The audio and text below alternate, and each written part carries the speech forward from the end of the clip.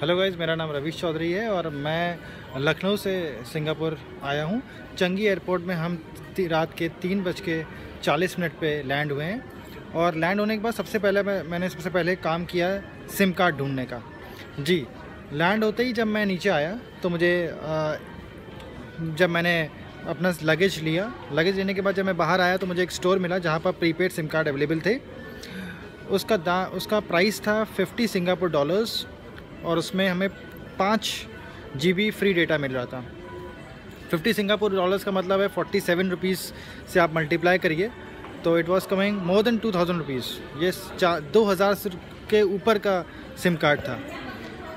मुझे थोड़ा महंगा लगा, मैंने मना कर दिया। उसके बाद मैंने एयरपोर्ट पे ढूंढा, थोड़ा रिसर्च किया तो मुझे एक स्टोर मिला जो जहाँ पे मुझे सिम कार्ड मिला और वो सिम कार्ड केवल 15 सिंगापुर डॉलर्स का है जिसमें 15 GB डेटा फ्री मिल रहा है। जी, 15 GB डेटा फ्री मिल रहा है। पहले जो मैं सिम कार्ड ले रहा था वो 50 सिंगापुर डॉलर्स का था और उसमें केवल 5 GB डेटा फ्री मिल रहा था। उस कंपनी का नाम था हाई। अभी जो मैंने सिम कार्ड लिया है उसमें 15 सिंगापुर डॉलर्स में 15 GB डेटा मिल रहा है। जी, तो अच्छा, ये बहुत ध्यान रखिए कि जो एग्ज़िट आप अगर होंगे लगेज लेके तो पहला चंगी रिकमेंड करके एक स्टोर मिलेगा, वहाँ पर महंगा आपको सिम कार्ड मिलेगा। आपको मैं बताऊँ कहाँ से आप सिम कार्ड लीजिए।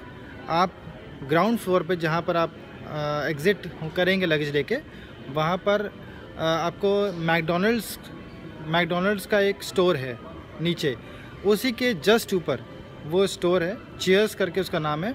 वहाँ पर आपको सिम कार्ड मिल जाएगा। जी, थैंक यू।